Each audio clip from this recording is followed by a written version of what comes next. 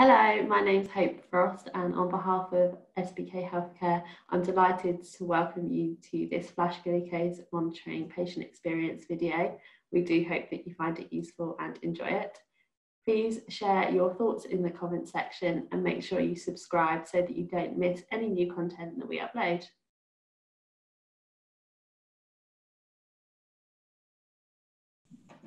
Good afternoon, everyone. My name is Hope Frost, and on behalf of SBK Healthcare, I'm delighted to welcome you to this flash glucose monitoring patient experience webinar. I'd like to thank Abbott for sponsoring this webinar. It's now my pleasure to introduce Professor Ramzi Ajjan from the University of Leeds, who will be chairing this webinar. Hi, Ramzi. Hi, Frost. Thank you very much. Hello, everyone.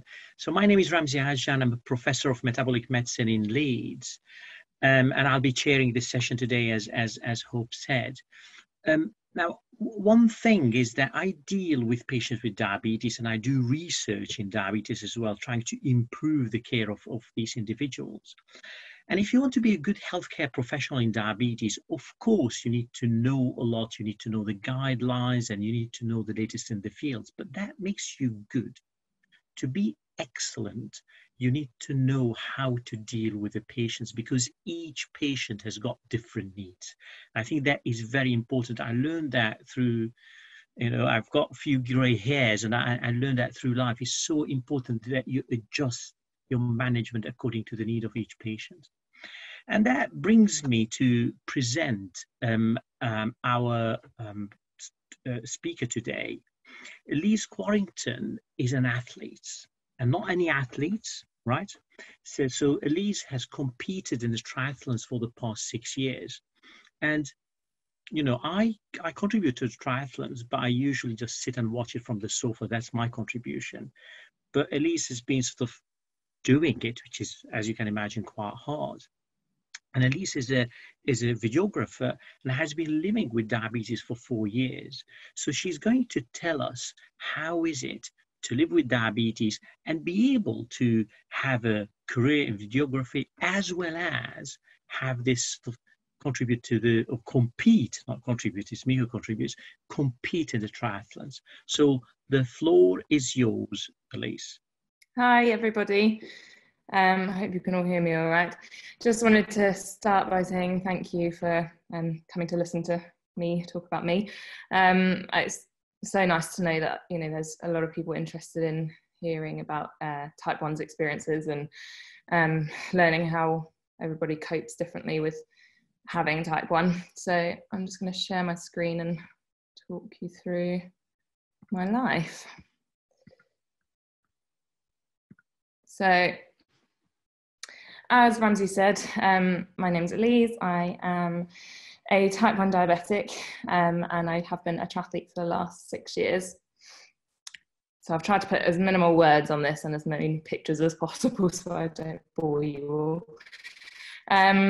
So I live in Winchester with my partner and our puppy. I have a sports science degree. My background's kind of been sport. And I graduated there from Birmingham about 4 or 5 years ago now. And I have a videography business. So I film weddings, events, businesses, anything going really. I've been a sports model for the last few years, just doing kind of freelance work. And like I said, I have a black German Shepherd puppy who is the love of my life, but also the source of all of my troubles and problems. One of my greatest achievements has been that my brother and I swam the length of the channel 5 times in 5 days.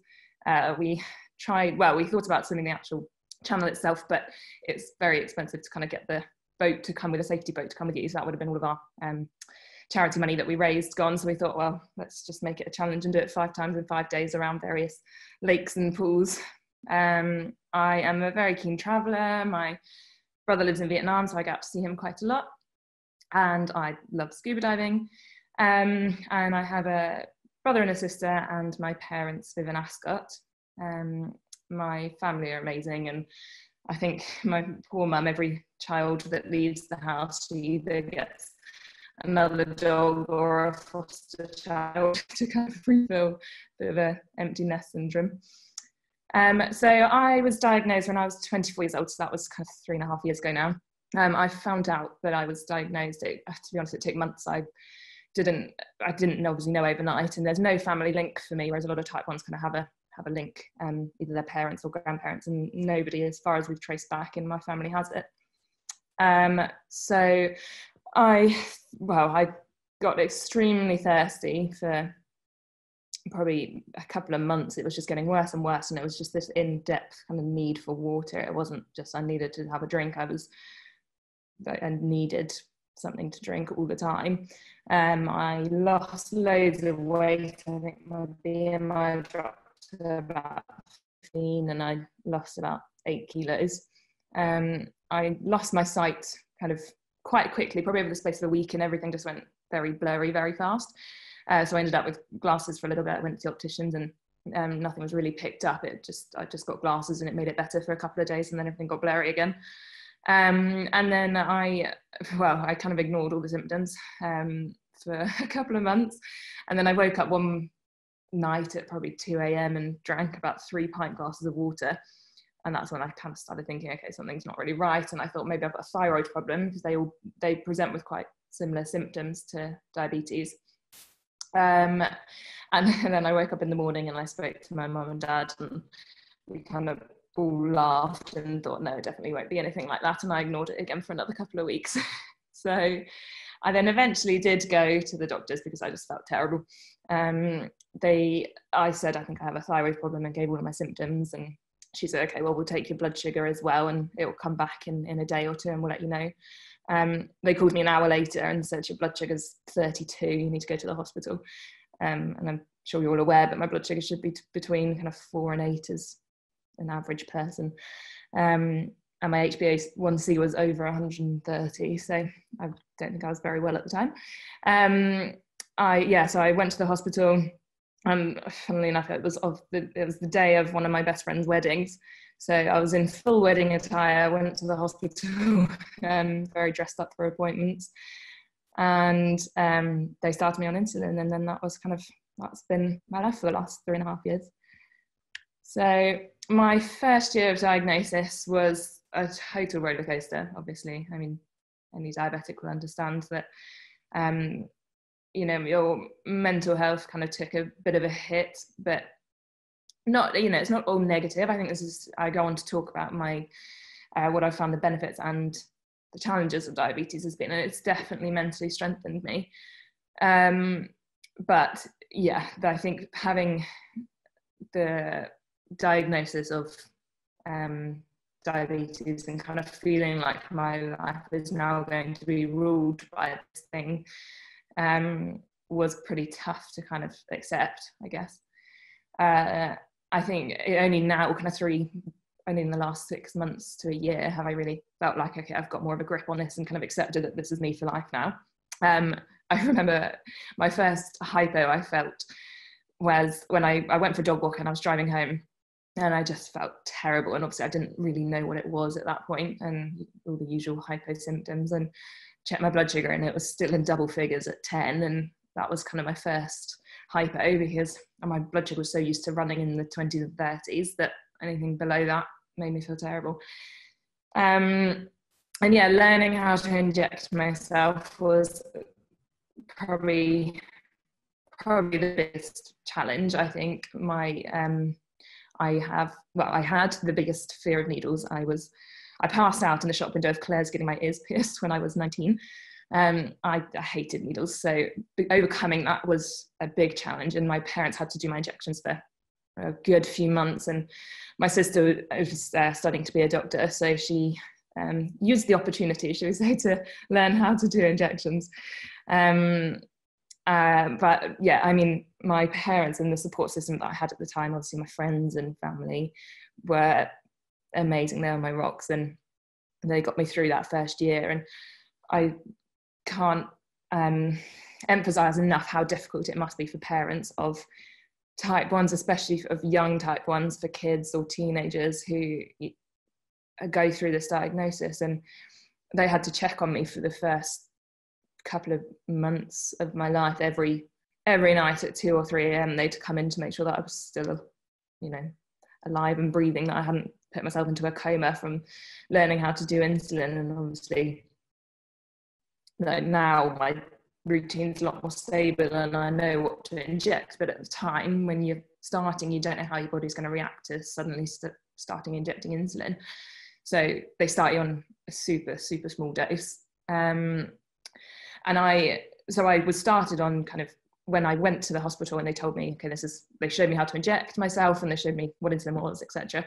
And they said that, you know, you need to start injecting at breakfast, lunch and dinner, and then you have your long acting in the evening. And so I thought, you know, coming from no knowledge about diabetes at all, I thought, okay, I'm only allowed to inject this 3 times a day. And then once in the evening, I didn't have a clue what correction doses were. So I remember, I think it was probably for the first 4 or 5 months, all I would do was inject at breakfast, lunch and dinner.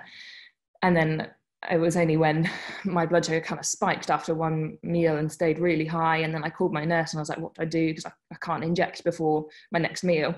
So, you know, it's little things like that, just understanding that going from no knowledge at all to suddenly having to deal with having type 1 diabetes was pretty tough. So then obviously it's a very, very steep learning curve. From there, I am still going through a lot of what they call honeymoon phases. I was told, you know, when I was diagnosed, that my body would my pancreas would rally and try and have another go, because it kind of gets a rest from you injecting insulin and then wants to have another go. But I'm still going through it 3.5 years later, and I only find out that my pancreas is kind of having a go through hypos. So I'm a lot more kind of able to deal with it now, because I can tailor my insulin a lot quicker and I know what I'm doing a lot more with it. But yeah, that first year was tough, of a lot of hypos. And then obviously I learned about my diet and how much it impacts me. And as you can see in that second picture, I still do eat terrible things. They are not diabetic friendly brownies. And you know, you still can eat normal things. It's not something that's going to completely rule my life. I just need to obviously tailor what I eat, and every diabetic's different. And I've just found that for me, eating low carbs in the evening helps me kind of sleep better at night, because I know that I'm not going to spike or hypo through the night too much.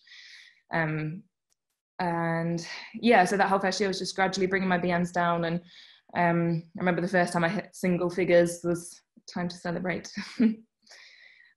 So my background, as you know, is all kind of sports. So I rode to a national level when I was younger, and then a back injury, I got 3 stress fractures in my lower spine, and that kind of took me out of that sport. And then when I went to University of Birmingham, I joined the swimming team. I tried every sport under the world when I was at uni, as you do. And I kind of fell into triathlons through the swim team. And then I went on to compete at the Europeans. And hopefully when racing starts again, I'll get back to Europeans or Worlds in the next few years. The main kind of difficulties I've found with sport, obviously everybody knows, you know, sport's good for you. And yes, in the long run of the day, so like if you take a whole day, it does definitely help manage my blood sugar levels. But during exercise, it has been very difficult learning how to manage my blood sugars, because every single different sport has different effects on my blood sugar. And the last 3.5 years has been learning what sport does what, if that makes sense. So like, for example, if I was walking, walking makes me hypo a lot. So I think, and versus running, whereas if I went out for a run, I spike. And I know that's kind of, I mean, Ramzi will correct me if I'm wrong, but due to kind of the stress response on my body, it kind of releases stored glucose.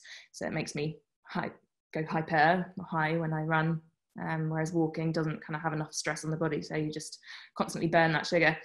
And through races, I mean, I think I competed in my first triathlon something like 6 weeks after being diagnosed. So I think I was advised probably not to, but I didn't want to miss the race. And my parents would always stand around the course kind of holding out jelly babies ready for me. And I always start the race a little bit high, so kind of in double figures, because I know that as soon as I start the race, I'm going to spike a little bit more. But then as the race goes on, because they're normally a couple hours long, I do start to go down, and I'll always have bits on the bike. And then my parents, like I said, will be around the run course waiting for me to kind of grab jelly babies and run. And yeah, if I'm ever doing kind of late night training sessions, so my swim sessions are kind of 9 till 10 in the evening. So if I want to eat dinner after that, normally I'm the most unstable kind of straight after I eat, because I know that I'm going to spike and then fall and then, or just stay stable. You know, I don't always know how my body's going to react to what I eat. So if I finish at 10 and then want to eat dinner or have something to eat after session, then getting to sleep kind of takes a good couple of hours. So I have definitely found that a bit of a challenge. So the main kind of challenges that I found of having diabetes, and I'm sure they're kind of similar to most other people's diabetes and my pet peeves really. Like I've already spoken about mental health.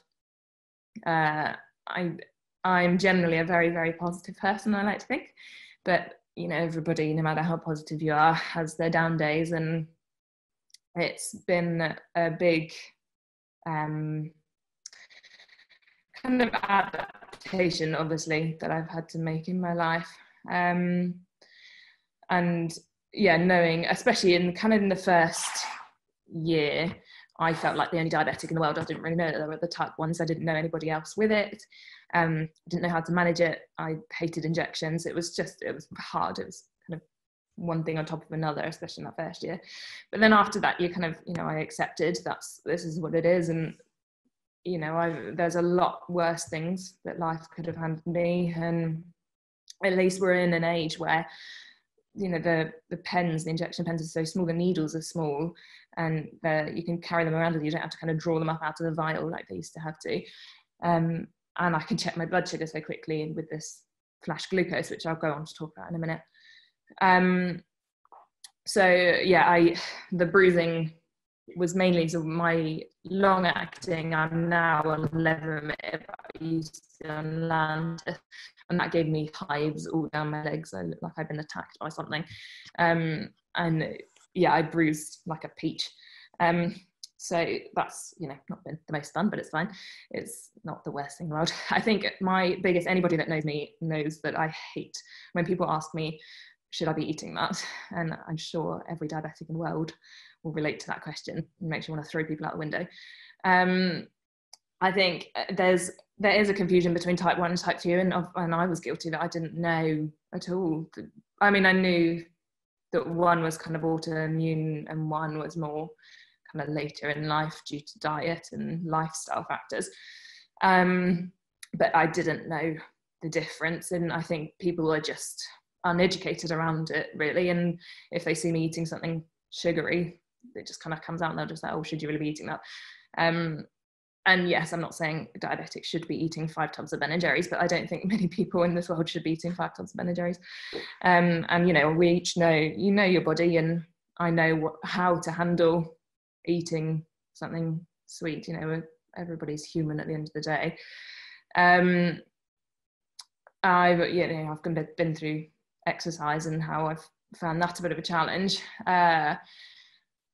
I think hypos absolutely suck. I don't think anybody likes a hypo, but I'm the queen of hypoing at 2 a.m. in the morning. And I kind of wake up and then wonder why I'm awake, and then the feeling of a hypo just hits you like a bus, and it's horrendous. But I think learning kind of what it's best to treat my hypos as well. Everybody's different, and those people love jelly babies, but I feel like my teeth are going to be suffering soon. And my poor partner has had to deal with multiple emotional changes throughout every day, really. I've learned that when I go high, I get a little bit grumpy. Whereas when I go low, I just get quite emotional. And I think the long-term health fears even if, no matter how well controlled you are, you're going to have bad days. And I have bad days all the time. And I'd like to think I'm reasonably well controlled. So, if you are a badly controlled diabetic, it can take years off your life. So there's that kind of looming over your head the whole time, just thinking, God, is this literally, is my blood sugar running at 15 going to take 2 years off my life? You don't, it's quite a scary thought. It's a bit like the unknown, isn't it? And I've heard that diabetics make an extra 180 decisions a day, and I've been meaning to kind of wake up and try and count that, because I think that's definitely a very accurate statistic. You have to think about absolutely everything. As soon as I wake up, it's my first thought, what's my blood sugar? Anything that I eat, I think, where's my insulin, what's my blood sugar? After you eat, if you go out the house, I can't just walk out the house. I have to think, I need my sugar, I need my insulin, I need my reader, etc. And forgetting your insulin is the worst thing in the world. And I don't mean just missing a dose, because that was annoying, but I mean, if I go out for dinner and I literally forget to take my pen, that only happened twice. And one time I drove probably about 45 minutes to go meet friends for dinner, and I had forgotten it. And I thought, I can either have a salad or I can go back and get my insulin and then go and have a pizza. So I definitely drove back to go and get my insulin.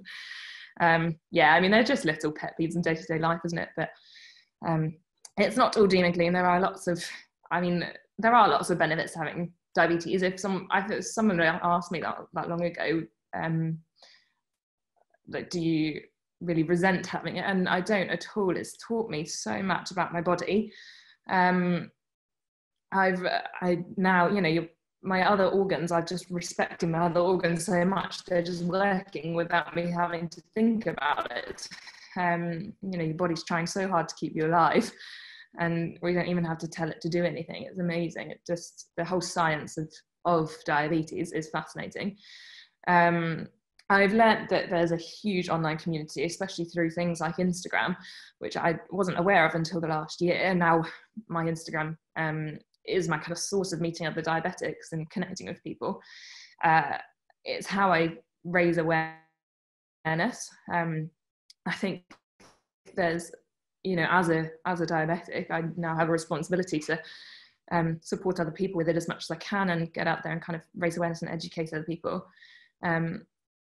I like kind of beating the stereotype, as in the kind of, you're diabetic, you shouldn't be eating, that kind of stereotype, I think.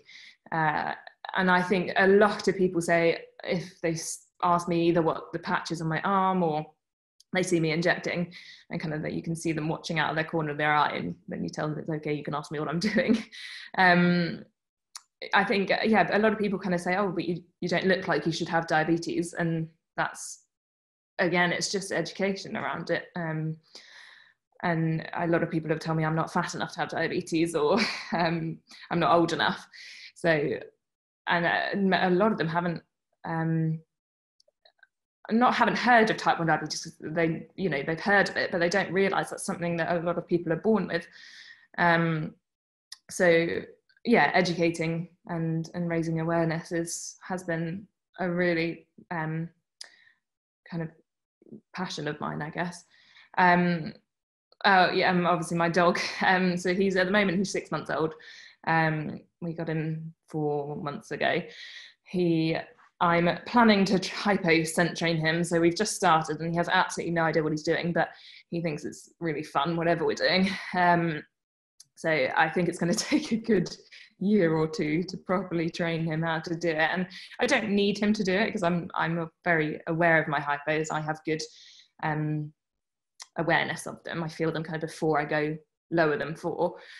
But it would just be a nice little party trick to be able to have a dog that can smell them before I can feel them. Apparently they're supposed to be able to smell them out kind of 15-20 minutes before I can feel it. So I think it'll be quite an interesting journey. I put snacks on there because it's not all bad, and everybody likes snacks. So and overall my health has improved, my diet's improved, and just my general awareness of my body, and what I'm eating, what I'm putting into it, directly impacts your blood sugar straight away.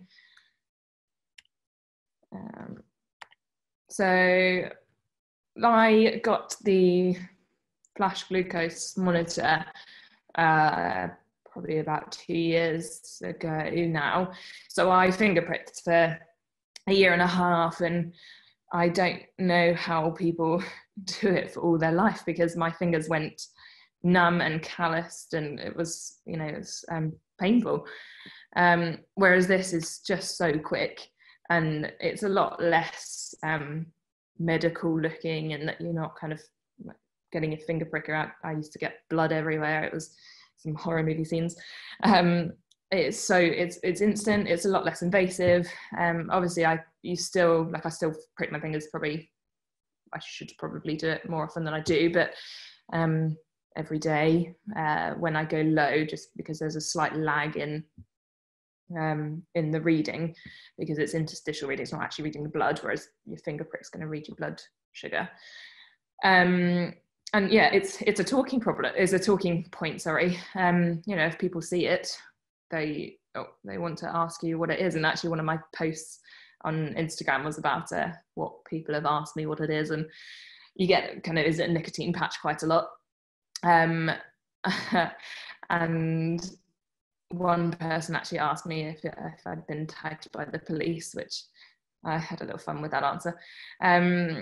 And yeah, it just starts up conversations, because it's an opportunity to then talk about it. And it's nice when you kind of see somebody else wearing it, even if they're, you know, complete stranger walking down the street, you instantly have a connection with them, and you just start talking. And it's a nice little talking point. So with regards to exercise and kind of day to day, it's definitely had a positive impact on my mental health. It's kind of given me targets, and I'll go through in a minute what different settings there are on the reader. But it has given me things to aim for with regards to my average glucose per day. And it's taken away one less thing. You know, I don't have to finger prick now so much. So it's just slightly easier to manage, which is great. My HbA1c check then, when I go to the doctors, isn't such a surprise, because it gives me an average. You can go up to the last 90 days. I can see how I'm doing. It's super easy to apply. My partner puts it on me, or I'll do it. Every 2 weeks, you just change arms, and I always put it on the back of my arm, which is where it's kind of recommended to put it, but I know some people put it in different places. There's only a couple of drawbacks to it, in that it's although it's very small, I still manage to walk into doors. I don't think I've realised that I'm only 2 millimeters wider on the outside of my arm, and it's the reader itself isn't waterproof, so it's obviously taking it swimming I've had to just find some waterproof bags, and I just hop out the pool every now and then to check it. But it is super easy to use. Obviously, when I'm on the bike or running, you can just swipe. I don't have to stop and constantly prick my fingers. There's a lot less things to take. I mean, you can read it on your phone, so that's the reader, and that's my phone. So with regards to size, I just prefer taking my little reader with me, but you know, I do have the setting on my phone as well, so I can check it. I'm a serial scanner. I scan every 5 minutes if I could. It gives me peace of mind knowing what my blood sugar is doing, and it gives you, it tells you your trend. So if I'm, if I got a blood sugar reading saying 4.6, I'd be like, oh, okay, I'm fine. Whereas if on my scan it says 4.6 but I'm going down, then I know that I need to eat, because it would stop me going into a hypo. So these are kind of examples of some of the screens, and on the left here I've just written everything that it gives you, and then on the right I've just written what I use and why. So I like I said, the average glucose. It reads up to the last 90 days. You can choose the last week or the last 30 days, so the last month or the last 90 days. Just so then you know roughly what your HbA1c is going to come out as. It gives you a time and target, so I can see, so that's the fifth picture along. I ideally like to kind of stay 70% in target, but I mean, it's not always possible. And that's kind of one of the goals that I set myself is, okay, I need to try and aim to be in the blue a bit more. And I've set my target range 4.4 to 8.6. I think I discussed that with my diabetic team. And it shows you your daily patterns. So the second picture in from the left is like, it shows me, I kind of spike in the night and then I hypo, you know, it gives you kind of trends of, and maybe that kind of then would impact my diet and saying, okay, I clearly eat something sugary in the middle of the day because I have a bit of a spike. So maybe I need to look at what I'm eating then. And it gives you your like sensor usage, so it tells you how often you scan, and I'm very well aware that I am a serial scanner. So everyone's aware of this COVID-19, and it's been, obviously for everybody, it's been a bit of a whirlwind, and especially when the statistics came out about sort of type 1 diabetics are 3 times more likely to die if you get COVID, and I think every person's different, every diabetic's different. Well, I know when I get a cold or when I get a stomach bug, my blood sugars go all over the shop. I'm quite uncontrollable, and I know that I still have to inject, even if you are ill. So I think it was more the fear around the impact on my diabetes, not actually, obviously I don't want to get COVID, but it's the impact on my diabetes was the biggest fear for me. But with diabetes, nothing's risk-free. It's just COVID's now an extra factor that we have to think about. It was rubbish, obviously, for everybody not being able to see family, friends, and especially when they're my support system. But I have had time to invest in training that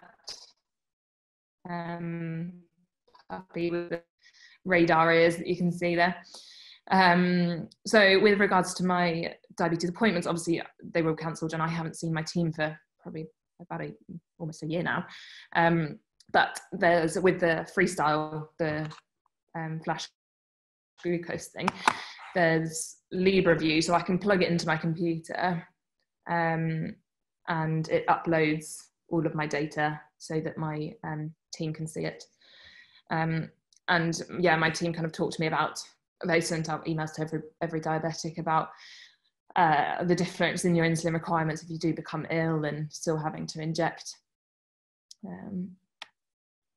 So the most important thing in any diabetic's life is their support system, in my eyes. So, I mean, my partner's gone through it all with me. He's definitely problem shared is a problem halved, or whatever the saying is. And then my parents and my brother and my sister, and that the third photo along was at my brother's wedding. And just I think knowing that there are other diabetics out there, and that's through having an online community, has been the biggest support, the biggest help really for me. Oh, sorry, I didn't mean to do that yet. So just, I think, I think for the whole first year, I like everybody probably was in a bit of denial, and I was just scared of having it. And now that I've kind of embraced having it and accepted, okay, this is me for life now, then I want to get on and kind of get out there and start supporting others.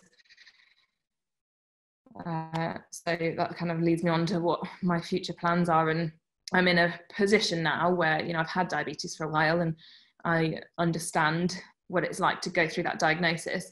But I couldn't imagine going through this when I was, a teenager. And there's nothing more than you want. You don't want to stand out. You don't want to be different. You want to kind of blend into the background as much as you can. And diabetes doesn't let you do that. So I think I'm in a position where I can get out there and support others, especially the younger generation going through it, and showing them that, you still can live your life. You can do sport, you can own your own business, or, whatever you want to do. I'd like to say that I have diabetes, but diabetes doesn't have me. So yeah, I'm planning to get on and start racing again when we're allowed to, and just develop my business. And if you want to see what I'm up to, then that's my Instagram, The Athletic Diabetic. But yeah, that is everything. So thank you so much for coming to listen to me. Well, thank you very much, Elise. This was absolutely fantastic. It was great. So please have the questions coming in the Q&A box, and we'll try to answer as many as possible. I quite liked your last slide when you said, I have diabetes, but diabetes doesn't have me. And actually, I do tell my patients is that what we're going to do, we're going to control the diabetes. You controlling the diabetes is not controlling you, which is more or less the same, isn't it? So I'm really pleased that you put that up. I mean, there was a lot of learning points for me. I mean, one of the things that I learned, which actually shocked me, that 5 tubs of Ben & Jerry not good for you. So I have to modify my behavior now. Right. There's a lot of very, very good questions coming in. So let's get on with it. So one question I really liked, it says that, did you feel that you had enough support from the healthcare professional to help with the diabetes emotionally? So forget the numbers and the glucose and so on, but emotionally. Yeah, I've been asked that a few times, actually. I think, and I feel kind of mean saying it, because my diabetic team are great, and especially at the point of diagnosis, they were amazing. And I went through the system so fast, you know, within an hour of going to the GPs, I was into hospital. They'd started me on insulin. It was very much like, you know, this is what we've got to do, very bam, bam, bam. So that was great. But other than kind of going into the beginning of the appointment and then they ask, oh, how are you doing? I don't think I've ever once been specifically asked how am I actually doing, if that makes sense, how I'm coping with it. It's very much, which, you know, is equally just as important. How are you actually physically handling it, and how are your blood sugars, everything. It's very important, obviously, but there's a huge mental aspect. So if I just press you a little bit on this, because this is an area that is close to my heart as well, is how do you think the healthcare professional best approach this area? It's so hard. I mean, because I've thought about it a lot, and I thought, well, how am I going to get out there and start supporting the younger generation who probably aren't going to open up to their GP about it necessarily. And I think, COVID aside, you know, having some sort of like diabetic meetup kind of thing, or just the best thing that's helped me is knowing that there's other diabetics out there and talking to them and just saying, like, even if you just say, I had a terrible night, like, they'll understand it. You know, nobody understands it like another diabetic does. So, I mean, obviously, I think it needs to be addressed in the sense that it needs to be asked more, and we need to, like, medical professionals need to be asking more direct questions, because if you're not going to ask it, then it's never going to be brought up in a appointment. And yeah, one thing I always feel passionate about is that continuity of care is important. So you get used to a particular team, so you can start discussing these issues. Yeah, now, you did mention challenges, and did you think there were different challenges post-diagnosis compared to 1 year after, 2 years after? How definitely. Yeah, and obviously, like I said, mental health at the beginning, but it's mental health all the way through. It's, you know, I'm a lot more controlled and a lot more understanding of it now, but with that comes more mental health kind of challenges, because you understand it more and you understand, God, this is so serious if I don't look after myself. So yeah, there's definitely been, obviously the first load of challenges was getting over injecting myself. I think injecting other people is different, but injecting yourself it's a very strange thing to have to get over, like literally self-inflicting that pain, that feeling. So that's like a very different challenge now to what I face of kind of, now I'm back to trying to compete at sport, which is a big old challenge. And like different, like I said, different aspects of mental health. It's definitely, Yeah. So a question came in that, have you been offered structured education like Daphne course? I'm actually going on it in 2 weeks' time, the Daphne course. So I'll let you know. Been on it yet? No, I'm going on it in 2 weeks. So you can't answer the second bit of the question. Sorry. So you've been offered it, but we can't talk about your experience with that. That's absolutely fine. Now, one thing that an early question that came in is about Bolus Advisor, that you haven't mentioned anything about it. Do you use a Bolus Advisor?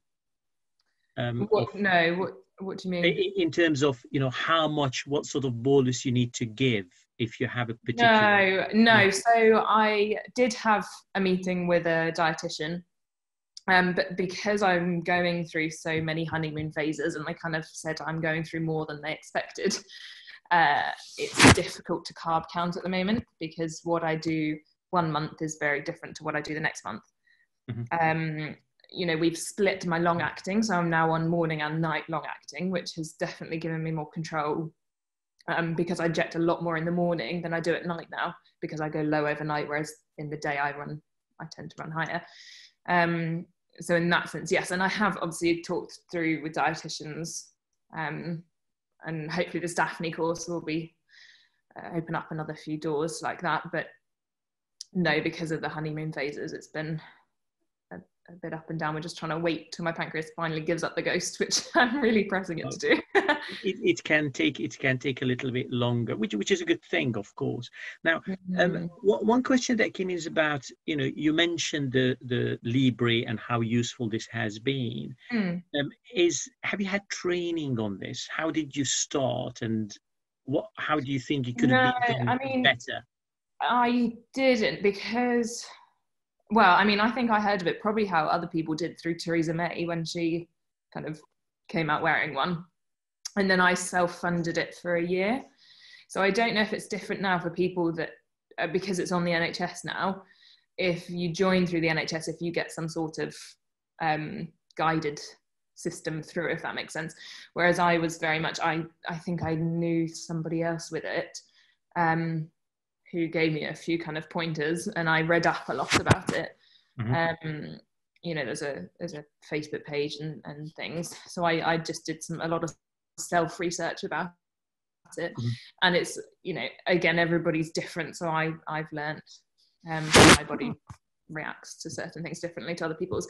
But no, I think, because I self-funded for a year, I'd probably, my diabetic consultant briefly kind of talked me through it, I guess.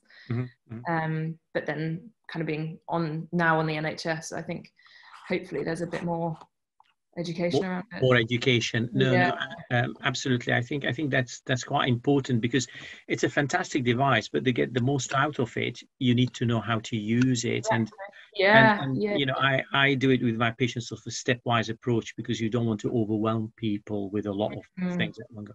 Now, one question that is coming in quite a bit. You clearly, technology helped you with the Libre. Have you considered a pump, or would you consider a pump in the future? Definitely, yeah. And I think I was very anti it for the first couple of years. I think and I still do like a part of kind of not having too much attached to me. So you can't really tell that I've got it, I guess. A part of me was like that for the first few years, whilst I was still kind of learning to accept that I had this. But now that, I've been injecting for quite a while, parts of my skin's quite sore, and I think just it would help with general controlling it. So I definitely, like, going on the Daphne course is the first step to me being able to go to pump education courses, and now obviously they've got I can't remember what it's called, one without wires that doesn't look so medical, and in 5-10 years who knows what there's going to be as well. We're in a lucky position where technology is developing fast, and but yes, I definitely will consider the pump. Elise, I just found out in the chat section that there are some really good questions as well, and there's this question that I love, but be careful how you answer it. Okay. It's a tricky one. So when you have your clinic appointment, right, what is the most important thing that you want to discuss? Is that the A1C? So that's one part of the question. The second part is that who do you find the most useful to talk to? Is it the nurse? Is it the doctor? Is it the dietitian? Or do you think an MDT team is important at this stage? Yeah. Yeah, it's a good question. I think it's different for everybody, but I get on really well with my consultant. I like her a lot. I think she's very knowledgeable as well. I think, I guess, yeah, the HbA1c is the most important, but it also kind of, like my last one came back and it was only kind of 5 or 6 points higher than the one before, but because of the way that I think she delivered, that it was a little bit higher. It wasn't high by any means, but I then had a bit of an emotional breakdown afterwards. So I think it's just, it's so hard because the HbA1c obviously is so important, but that doesn't, it's not like I'm not trying day to day. So if I get a bad HbA1c, I'm not going to be able to try any harder, if that makes sense, to control. Like I think a lot of us we're doing the best that we can kind of feeling. I mean, you mentioned in your talk time in range. Do you think that would be sort of an easier one because you can see an immediate effect if you change? Yeah, definitely. And then when like if I look at my averages, and if they're either, like I once got them all below 7 for like 30 days or something, which was the best, and that was so positive to see. And I think because you can see it every day, whereas your HbA1c, I go 6 months without seeing my healthcare professional, and then you suddenly get this, bam, this is your HbA1c. It's like, oh gosh, that's out of the blue, and it's not as what I thought it was going to be, like kind of, whereas the time and target gives you a bit more control, I guess, like day-to-day control, if that makes sense. Absolutely. Now, in the MDT team, so each person's got a role, but do you think the MDT teams should have a psychologist as well? Yeah, definitely. Because that is something that is coming up quite a bit, actually, in the questions. Yeah. And I know it's like obviously probably down to funding and not having the resources, but that would, a designated person who is literally just there to talk about nothing to do with the medical aspect of diabetes, just how are you kind of questions. So I can tell actually the audience and you as well that in Leeds I really fought to have a psychologist on our team who made a huge difference, absolutely massive difference to the whole experience. So we do have now a psychologist on the MDT team, and I think she's been absolutely fantastic. Can I join your team? So let me just say. Right, now, there's a question from a psychotherapist, right? And feels that it is difficult sometimes to keep people engaged, right? So any tips? What can be done to keep people engaged? As in engaged in their, like looking after their diabetic health, or engaged in health. So if you think about it, Elise, I always tell my patients this, that, we work in a partnership, it's a team, but it's a very unfair partnership because 99.9% of the work is done by the patient, and then I do 0.1%. Yeah. So how can we engage people? Because it's hard work, no question about that. It's so hard. And I think, again, like that's where like an online community or having some sort of diabetic community will help, because going to your appointments, it's very much like this is you see them once every 6 months kind of thing, and then I feel like you're kind of, not that you're forgotten about, but you are like another diabetic patient, if that makes sense. Whereas this online community, it's like people that go through it every day. So I think having some sort of, even if you can just direct people to like specific accounts of people who are showing that you can live with diabetes really easily, or it's having people to talk to that I think it's hard to get the right words with this, but do you mean peer support? Yeah, definitely. Or maybe having some sort of like joint, not obviously like when you go and see your consultant, kind of having somebody else there as well, another diabetic there, but having some sort of evening where you could show as healthcare professionals that you really care about how diabetics are doing, and about like letting people know that they're not alone, because, and it's great, like my diabetic team are great, but I know they don't have diabetes, kind of thing. So, and there's no way of changing that. I don't wish them to have diabetes. I just want them to kind of understand it from my point of view, I guess. More things like this, you know, it's great that you're engaging with, like, wanting to hear diabetics' experiences.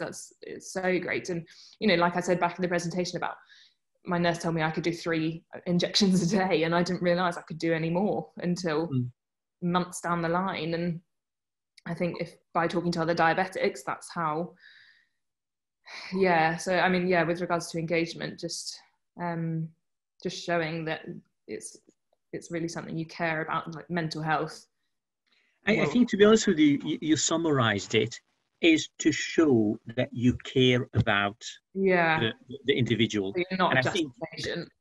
Exactly. It's not that, you know, it's all about targets and A1C needs to come to this number and this should happen. It's just a sort of an approach that you care about the person. So if I just follow on from that, let's say you've got some difficulty, the HbA1c has gone to 90, for instance, and it was fine before. It was running between sort of 50 and 60. It wasn't too bad.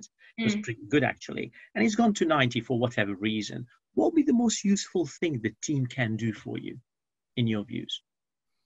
I guess, well, I mean, and they would do, like, you would explore why it's gone to 90. You know, it might be something, might be something completely undiabetic related that's happened.